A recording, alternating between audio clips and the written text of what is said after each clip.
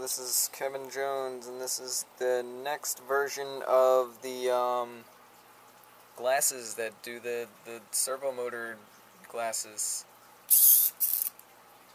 This is the next version as compared to the last version, which had a big box like this, just like sticking out of the side of the head. It was pretty bulky, pretty heavy, so I thought I'd slim it down, take off the box, add a smaller chip. Everything is lighter, and it looks super science-y. Yeah.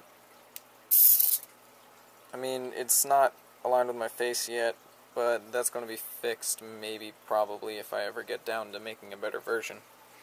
And right there, I don't know if you can see it, let me zoom in on it.